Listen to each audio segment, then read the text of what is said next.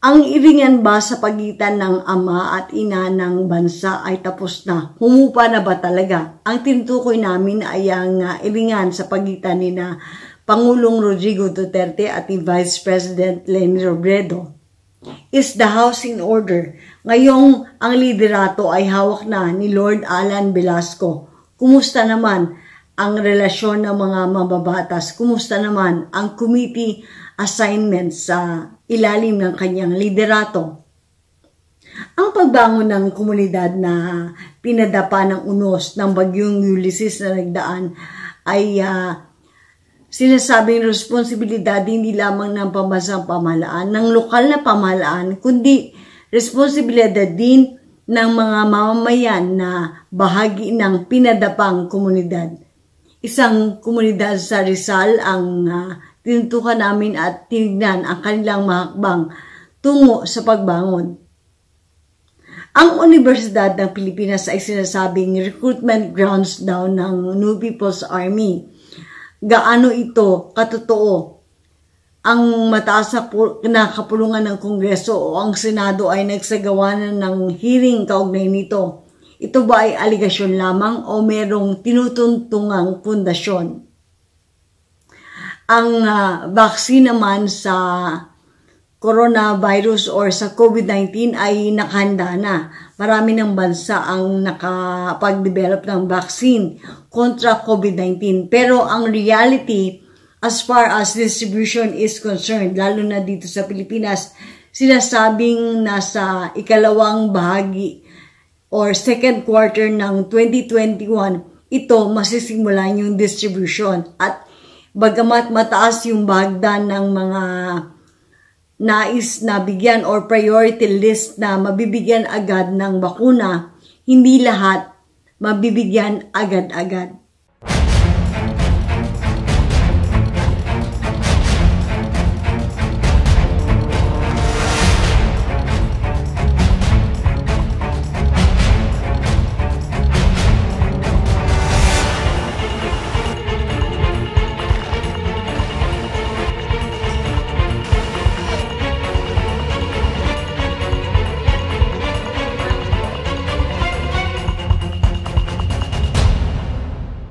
Hashtag, nasaan ang Pangulo?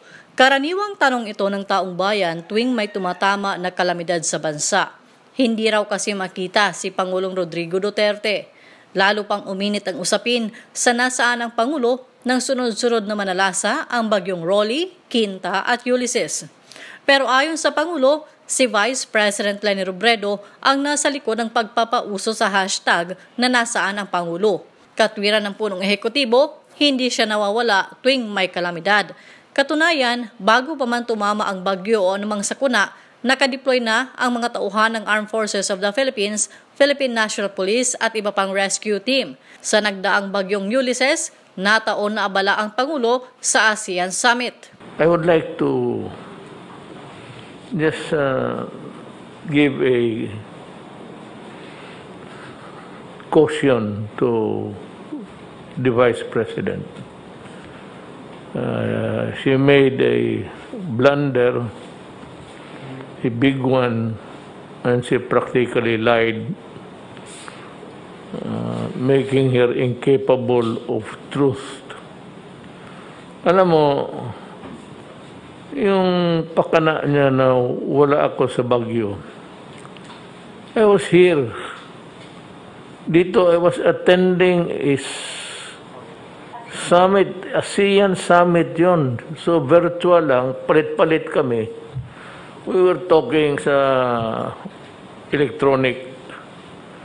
Nandito ako noon. Kasagsagan ng bagyo dumaan dyan sa labas, nag-uusap kami dito. But right after, those were the second day, nung sinabi ko magnaan yung I will excuse myself from the signing of the documents for I have to make a survey sa damage.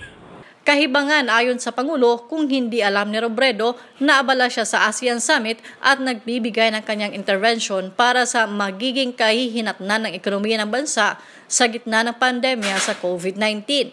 Hindi ako natutulog. Ganito yan, Vice President, makinig ka ha. Hindi kasi siguro nakinig noon eh. Remember, kayong mga Pilipino, sinabi ko sa inyo, prangkahan, sa press conference, that I am a night person. I work on the state government documents sa gabi. Tanong naman ng Pangulo kay Robredo, There was no need for you to make a very masamang biro na where were you? Sabihin ko tuloy sa iyo, what time did you go home? Ikaw, nung gabi, anong oras ka umuwi? Isang bahay ka lang ba? Dalawang bahay ka? Tatanong lang ako. Kasi congressman ka. At kaninong bahay ka natagalan? Yan ang sabihin ko sa iyo. payo pa ng Pangulo kay Robredo, huwag muna masyadong pumorma para sa 2022 presidential elections. Huwag ka masyadong purma-purma, hindi mo talaga panahon. Hindi mo pa panahon. Not time to be making a grandstanding coming up with. Sabi mo, nasaan ka, Presidente? The storm was all over Luzon. Saan mo ako gustong ilagay noon? Sa inyo, sa Bicol, sa bahay ninyo, sa Naga? O dito ako sa Parañaque? May baha rin eh. So where were you? Hindi na kailangan ako mag-order at mag-order ka pa on the day. God, you are presuming that I should be giving orders on the day of the storm. That is stupid. That is why you cannot become a president, really. Mahina ka eh.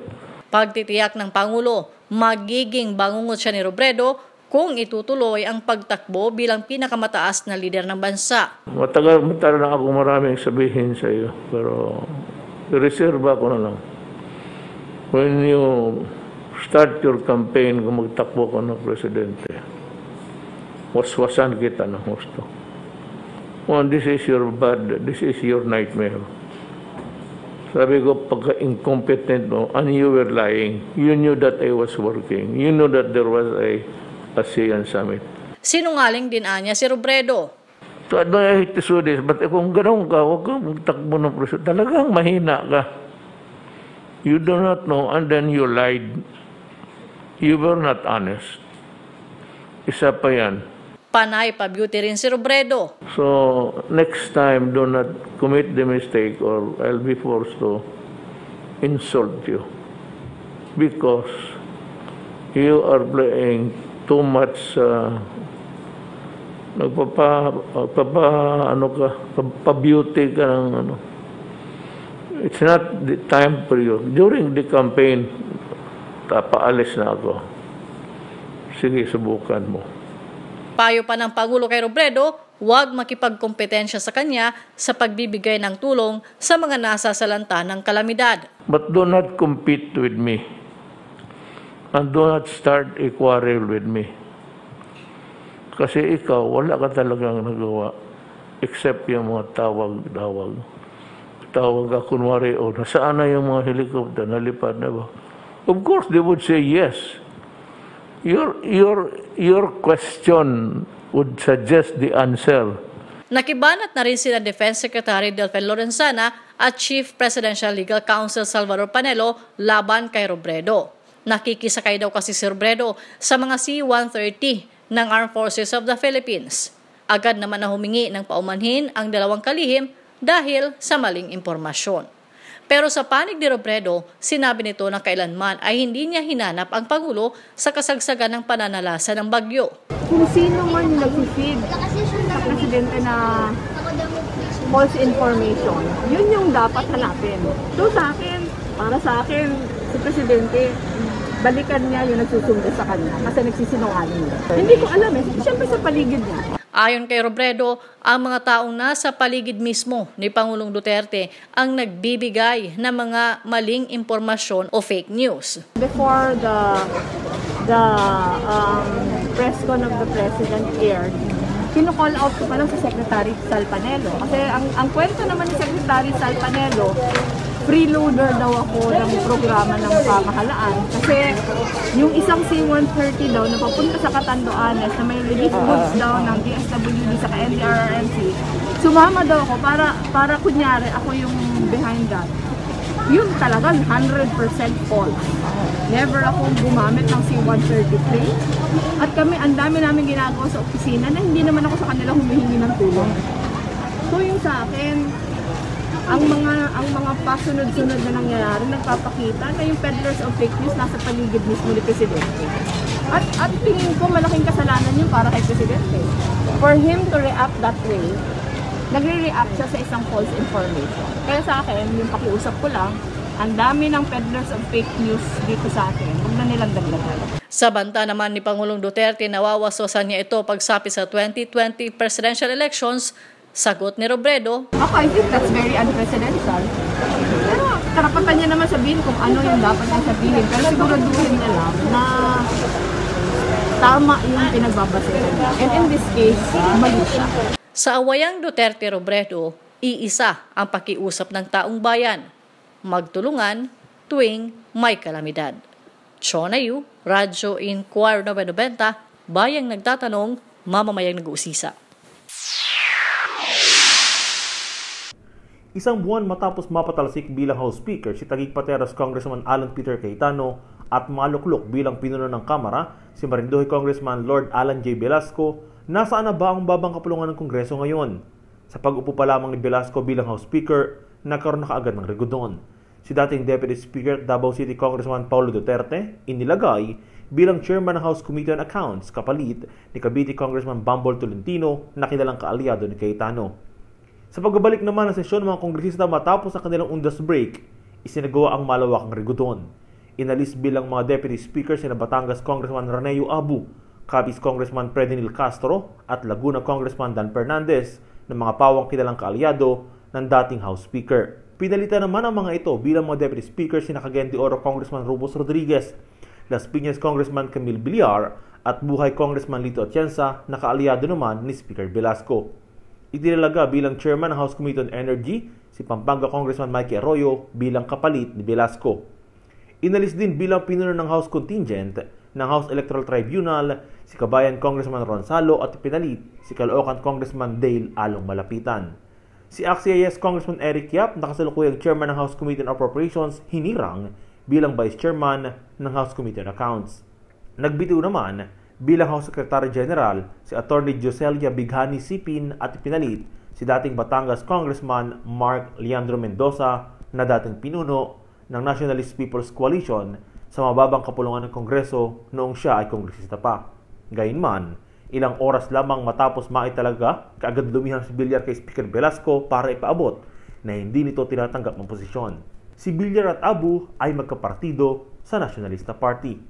Tinanggal din bilang Chairman ng House Committee on Good Government and Public Accountability si Bulacan Congressman Jonathan C. Alvarado na malapit na kaalyado ni Cayetano at pumalit si Diwa Congressman Michael Aglipay na panig naman kay Velasco. Kaugnay nito, nanindigan si Deputy Speaker Lito Atienza na walang kinalaman ang party affiliation ng isang kongresista para ito manatili sa posisyon sa Kamara. Punto ni Atienza, kung ang isang kongresista ay nakikitang epektibo sa kanyang hinahawakang posisyon, ay hindi ito dapat palitan. Natural din lamang anya na mas maraming mambabatas ang umanib sa supermajority dahil sa ngayon, ang party affiliation ay may tuturing ng convenience kaysa politikal. Sa 3 ulit naman na naka-witness ng leadership change mula nang maging kongresista noong 1998, ang palitan sa pagitan ng Taguig Congressman Cayetano at Marinduque Congressman Lord Alan Velasco ang may pinaka-minimal change o pagkapalit sa posisyon. Pahayag ito ni Albay Congressman at Chairman ng House Committee on Ways and Means, Joey Salceda. Pinakala ko dito, noong unang congressman ako, tatlong speaker nakita ko. Halos nirambo lahat ng mga chairmanship. From Villar going to Pentebella, halos lahat. and then from Pentebella going to Belmonte, narambo lahat. Yung pangalawang balik ko dito, mula kay De Venecia, nirambol, papunta po kay Nograles. At ngayon naman po, ewan ko ba kung lahat ng kongreso pinapasukan ko lagi ko. This so far has been one of the change in leadership that has the most minimal change in the composition of the higher leadership. Sabi naman ni House Minority Leader at abang lingkod Congressman Joseph Stephen Paduano, mayroon dalawang malaking grupo sa Kamara, ang majority at ang minority group. Normal din lamang anya ang pagpapalit ng mga pinuno ng mga komite at iba pang opisyal ng Kamara tuwing mayroong bagong House Speaker. In my 3 terms as Congressman now, during the time of Speaker Alvarez and the change of leadership, there's a change of guards. Diba? So, normal lang ho yun. But of course, and I hope, and I see the majority leadership now will, of course, consider the tradition in the House. No? Party affiliations, senior membership in the House, and of course, yung party allocation of position in the House. So, normal lang yan na may mga reshuffling, etc., etc. But at the end of the day, it's still how this House, this 18th Congress will be united, and how the majority, from the majority under the speakership, under the leadership of Speaker Lord Alan Velasco, will deal about it. Sa kanilang panig, simulaan niya na magbitiw si Manila Congressman Benny Abante bilang kanilang leader at sumama sa mayorya ay pinuna nila ang makabakanting posisyon. Alam naman natin in the House, there are 2 major groups, no? The majority and the minority. Now, in the minority, tapos na ako kami. No? When I was elected unanimously by the minority members, all the minority members, lahat ng mga bakanting posisyon po in the minority was filled up na. So, makiat ako as minority floor leader, bakanting deputy minority leader position, it was assigned to Congresswoman Stella Kimbo. Wala ko kaming problema sa minority. Kung meron anya na mga nagnanais maging miyembro ng minorya, ay malaya ang mga ito pero dapat magbitiw muna sa majority coalition.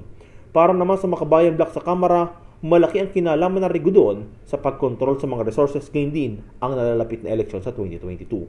Ayon kay Deputy Minority Leader at bayan muna Congressman Carlos Isaganin Zarate, naniniwala siya na magtutuloy-tuloy pa rin ang banggaan ng magkabilang paksyon sa loob ng supermajority sa Kamara. Hindi pa rin natatapos yung war of dominance dyan ng different factions. No? Dahil nga, malaki ang kinalaman dyan sa control of resources, control of, of the powers, nakadikit doon sa speakers pagdating sa 2022 election. No? So, talaga magkakaroon ng rigo doon yan dahil mayroong palitan ng liderato, talagang magkaroon ng palitan pa rin dyan sa chairman committees, no, chairs ng committees, even deputy speakers, probably in the coming days, no.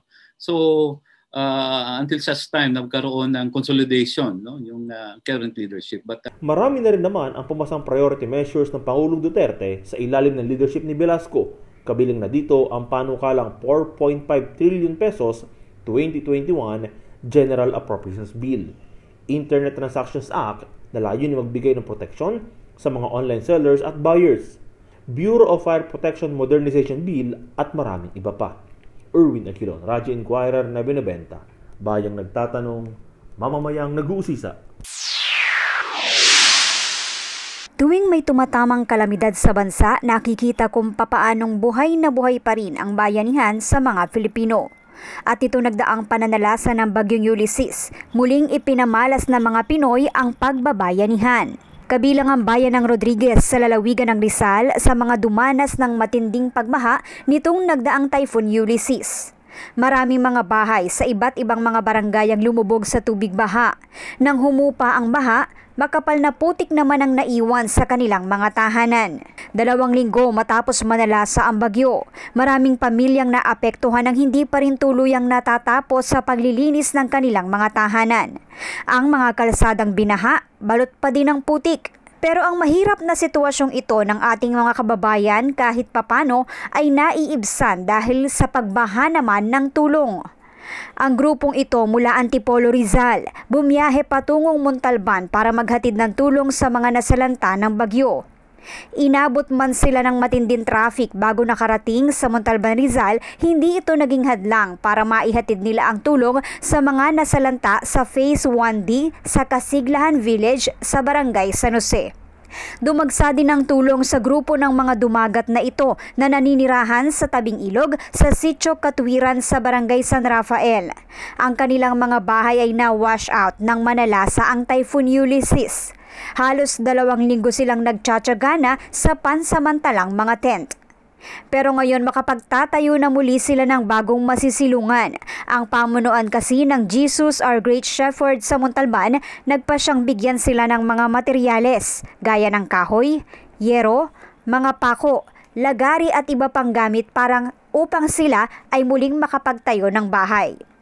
Personal nilang dinala ang mga materyales at ibinigay sa mga dumagat. Ayon kay Pastor Bobby Lucero, aabot sa 23 pamilya ang nakinabang sa mga materyales at muli silang makapagtatayo ng bahay. Ang Jesus Great Shepherd Church ng Montalban ay tumulong. Nagdala kami ng mga lumber para sa mga 23 families na na-wash out. Actually, there are total of 36 families doon. Pero nagdala tayo ng mga lumber, nagdala tayo ng mga pako, martilyo, mga magagamit nila lagari para sa kanila ma-rehabilitate yung kanilang bahay. Kasama na rin dyan yung mga yero. No? At iba't ibang mga gamot para sa mga bata dahil malayo po sila sa kabiasnan, kaya kailangan nila ng mga gamot. Plus, dahil isa yung ginagamit nilang bangka, yun nilang means of transportation nila, patawid, pagpapasok sila sa school, nag-donate po tayo ng 2 bangka. Maliban sa mga materyales sa paggawa ng bahay, pinagkalooban na din sila ng mga gamit gaya ng lutuan dahil totally washed out ang kanilang gamit. Plano din ng simbahan na matulungan ng long-term ang komunidad. Ang ating church ay nagdala sa pangungunan ni Pastor Gabriel Pascual, ang ating head pastor, ng mga lutuan, no?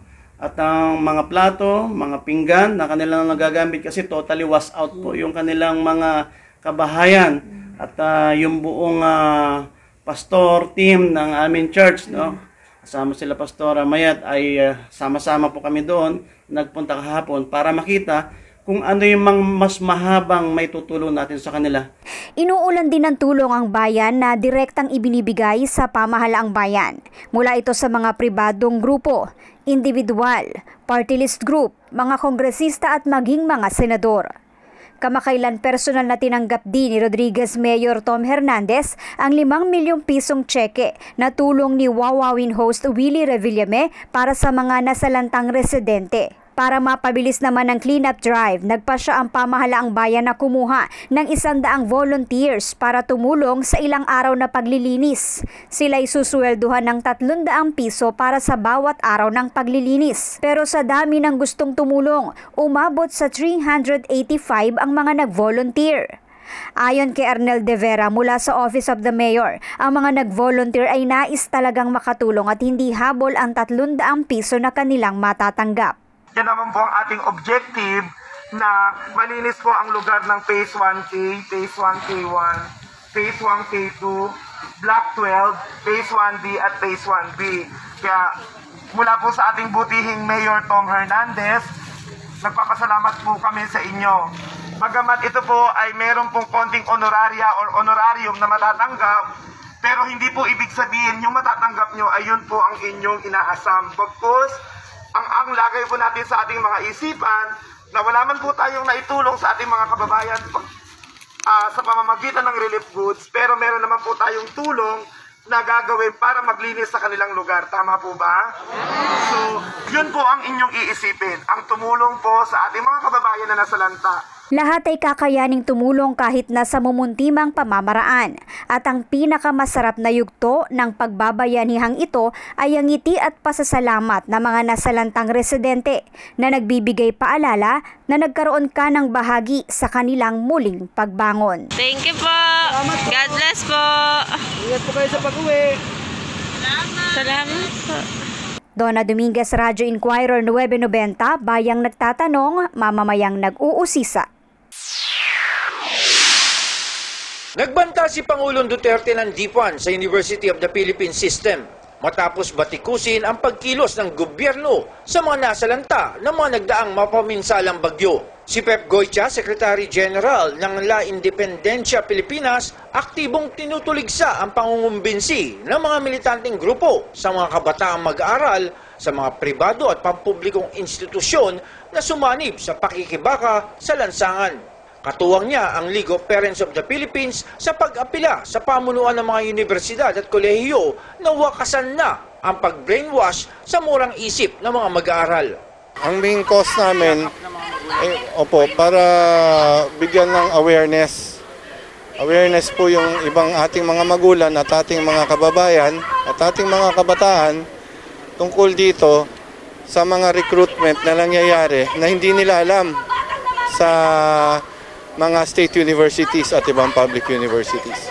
Anya, bilang isa ding magulang, nakikisimpatiya sila sa mga kapwa magulang na naghahanap ng kanilang anak na hindi nila alam kung buhay pa o napatay na sa mga inkwentro dahil naging miyembro na ng New People's Army. Definitely we care because me too, I'm a father. Bukod dyan, iginiit nito na ang mga mag-aaral ay pinasok sa mga paaralan para makakuha ng edukasyon para sa kanilang kinabukasan at hindi para aktibong sumausaw sa mga isyu sa lipunan. Pagdidiin nito, hindi naman sila tumututol sa student activism o kalayaan ng pamamahayag. Ngunit dapat malimitahan lang ito sa mga isyu ng mga kabataan. Nagkakaroon na ng revolutionary ideas sila eh. Nag-e-esposo na sila ng revolutionary ideas.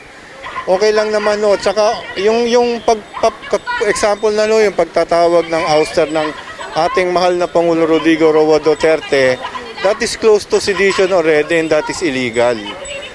So instead of asking for the ouster of our sitting president who was voted by almost 80% of the Filipino people, di sana nagagalit na yung isa nating nanay dahil yung anak niya nawala At sa ayaw isole, ginamit pa sa Senado na Makabayan Block.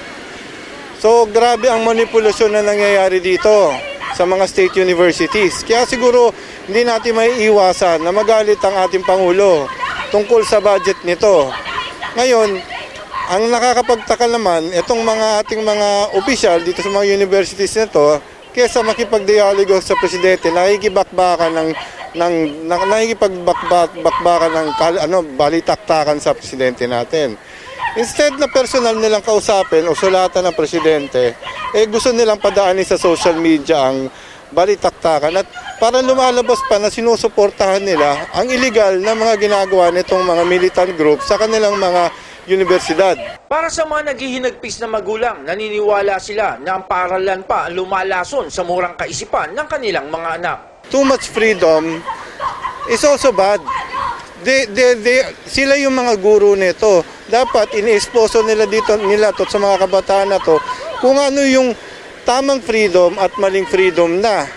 Well, the children are important to the nation or to our nation's building and policy making. Kasi siyempre, yung mga opinion nila, importante rin naman yan sa gobyerno. Yung mga kritiko nila, mga criticisms nila, importante rin yan para malaman natin kung ano yung mga pagkakamali ng gobyerno at yung mga tamang mga ginagawa. Pero para sa pagtawag ng katulad ngayon, ang pagtawag ng ouster na ating Pangulo, ang walkout, tama na ba ito? Hindi na ho tama itong ginagawa nila. Pinuna din ni Goytia ang panawagan ng mga militante na academic boycott. Ginagamit nilang issue ito. Pwede naman sila makiusap kung ng extension. Hindi yung walkout kaagad yung ibabanat nila. So, boycott kaagad, militante ang dating Manipulado kaagad ang dating ng mga bata Pwede sila sumulat. Katulad sa CHED, di ba nahuwalan CHED na pwede naman mag-request na extension ng mga universidad. So, ano tong ginagawa nila? John Escocio, Radyo Inquirer. 9:20, bayan nagtatanong, mamaya nag-usisa. Sa gitna ng pakikipaglaban ng buong mundo sa coronavirus disease o COVID-19, patuloy ang pagbuo ng iba't ibang pharmaceutical companies ng bakuna para matuldukan ang nararanasang pandemya dahil sa sakit. Kasabay nito, maraming katanungan ang lumilitaw kung gaano nga ba kaepektibo ang mga bakuna. Sa isang programa ng INQUIRER.net television, ipinaliwanag ni Dr. Ernesto Baelio, cardiologist at distinguished scientist ng Philippine Heart Association, ang ilan sa mga uri ng bakuna na ginagawa sa Amerika, Russia, China at iba pang bansa. Iba-ibaan niya ang platform ng mga bakuna kung paano mapapasigla ang immunity ng isang tao. Well, yung China vaccine tsaka yung sa Russia vaccine yata, ang ginagamit daw niyan ay hindi natin alam, no, kasi pero ang sabi yan, ang ginagamit daw niyan ay yung mga virus mismo na coronavirus na parang weakened, no, pinahina at ginagamit para ma-stimulate yung ating immune response. Now, yung AstraZeneca, ang ginamit niyan yung adenovirus, ibang klaseng virus yun, yun yung virus ng common cold sa sipon. Ang ginawa ng AstraZeneca, yung genetic makeup ng virus na yon binago nila, no? Kinalikot nila at di ba nabapalitan nila yung mga letters niyan kaya napalitan nila. Kaya yung adenovirus na yon naging mukhang coronavirus. Pag in-inject mo ngayon sa katawan yan, it will stimulate the body to attack something like a coronavirus thing. So pagpasok ngayon ng tunay na coronavirus, aatakin ngayon yan ang katawan. Ganun din yung sa China vaccine naman, kasi nga coronavirus yun na mahina. Pagpasok mo sa katawan, hindi magkakasakit yung tao, pero madidevelop yung immunity, kaya makaka-response pag pumasok yung matapang na coronavirus. Ani Dr. Baelio, iba naman ang ginawang proseso ng laboratory experts ng Pfizer at Moderna para labanan ang naturang virus. Now, itong Pfizer at itong Moderna, ibang klase ang ginawa nitong mga tao na to, nitong mga pharmaceutical na to. Ang ginawa nila, yung coronavirus, di ba may mga spikes yan? Parang buhok, no? Kinuha nila yung spike na yan. At yung spike na yan, kaya na-produce yan, meron ng tinatawag na messenger RNA, no? Na actually, yung coronavirus, pagka pumasok sa katawan natin, nagpapadala yan ng at least 5 messenger RNA na importante, isa yung gumagawa ng spike, no? Isa yung gumagawa ng spike. Ngayon ginawa nitong mga Moderna at saka Pfizer, kinopya nila yung messenger RNA na yun na gumagawa ng spike ng coronavirus. At yun ang inilagay nila sa vaccine nila. So pag inject mo ngayon ng vaccine ng Pfizer at Moderna, yung katawan mo, yung cells mo, magdi-develop ngayon ng antibody laban dun sa spike. No? Yung spike kasi maproproduce ng mga cells Pag pumasok yung messenger RNA, gagawa ng mga spike yan, foreign body yun, aatakin ngayon yun ng antibody natin. Magproproduce ng antibody ang katawan natin laban sa spike ng coronavirus. So pagpasok ngayon ng coronavirus na may mga spike, aatakin ngayon ng katawan natin yung mga spike, no? So essentially yung coronavirus, kakalbuhin niya yun. Ngayon yung kalbong coronavirus, hindi makaka-attach yan sa cells natin. Dahil doon, mamamatay lang siya. So hindi kanya mai-infect. Kapag naalis na ang tinatawag na spike sa virus, hindi anya ito papasok sa cells ng tao kung kaya hindi ito magdudulot ng sakit at hindi rin ito dadami sa loob ng katawan ng tao. Yung puti, yun yung coronavirus, di ba? Pero kita mo yung pula na yan yung spike na tinatawag. Yung spike, yung mga pula na yan. So yung mga Moderna at Pfizer, ang ginawa nila, yan ang yung messenger RNA ng coronavirus na gumagawa niyang spike na yan, yun ang nilagay nila sa vaccine nila. Hindi yung coronavirus. So walang virus yung kanilang vaccine. Messenger RNA lang ang nandun. Pag in-inject nila, yung messenger RNA na yun, gagawa ng mga spike sa loob ng katawan natin. At dahil spike lang naman yun, wala namang mangyayari. Hindi ka magkakasakit dyan. Wala mangyayari sa dyan. No? Hindi makakamultiply yan. Pero makikita ng katawan yan. Aatakin ngayon ng katawan yan. Tapos, pag inatak ng katawan yan, mag-develop ng antibody yung katawan natin at matututong umatak sa mga ganyang spike. So, pagpasok ngayon nitong coronavirus na may spike, ang aatakin ng antibody ng katawan natin, yung spike ng coronavirus, hindi yung coronavirus. Pero pag inatak niya yun, makakalbo ngayon yung coronavirus, di ba? Mawawala yung spike. Mawawala yung mga pula. May iwan yung puti. Yeah, ay pagka puro puti lang at wala yung pula, hindi siya makaka-attach sa cells. So walang mangyayari, hindi ka magkakasakit. Sa pag-claim ng Pfizer at Moderna na 75% ang efficacy rate ng kanilang experimental vaccine, na-validate niya ito ng isa't isa dahil na rin sa kaparehong teknik na ginamit. Samantala, inihayag ni Dr. Baello na masasabing ligtas gamitin ang bakuna sa mga may sakit sa puso, diabetes o stroke kasunod ng pagpasa ng bakuna sa Phase 3 clinical trial. Sa naturang yugto ng clinical trial kasi anya natetest kung magkakaroon ng sakit ang tao o hindi. I'm sure tinesting nila pero makikita natin yan pag nirelease na nila yung data nila kasi kasamang JC hindi pa rin naman na naka-release lahat sa buong mundo ang data pero natapos na nila yung phase 3 nila, yun ang maganda. So ready na sila for general distribution kaya nga binibigyan na sila ng emergency authorization for distribution. Pagdating naman sa pagbabakuna para sa mga bata, sinabi ni Dr. Baello na wala pang datos ukol dito dahil ang natetest pa lamang ay ang mga may edad 18 taong gulang pataas. Ang natesting lang, JC, yung mga matatanda, mga adult, mga 18 to mga ganyan. Pero yung mga bata, the kids, mga 3 years old, 6 years old, wala kaming data dyan. As far as I know, walang data sa mga yan. In any case, basta naman na natanggal mo ang COVID sa mga matatanda, susunod na yung mga bata dyan. Mawawala ang COVID danger dyan. Oras na mabakunahan ang 70% ng populasyon, sinabi ng eksperto na maaari nang hindi magsuot ng face mask at face shield at bumalik sa dating estilo ng pamumuhay. Once na na-vaccinate mo yung 70% ng population, at nag-zero na ang COVID rate o pa-isa-isa na lang, pwede na tayong maghubad ng face mask at face shield. Kaya nga, back to regular programming na tayo, so to speak. Ang importante anya sa ngayon, pababa ang COVID-19 rate sa Pilipinas kahit wala pang bakuna. Gayunman, nagpaalala si Dr. Baello na hindi ito sapat na dahilan para magpabaya ang publiko. Importante nito mga kababayan, yung ating COVID rate, pabagsak. Kaya ang isa lang masasabi natin, huwag tayong magpabaya. No? Huwag tayong magpapabaya. Yung mga pasyonista dyan, no? Na nakataas yung kanilang face shield. Pasyonista.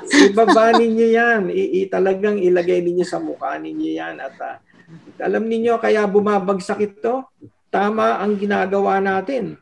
Huwag nating baguhin hanggang maging zero yan at finally dumating yung vaccine sa atin at mabakunahan yung 70% ng population natin.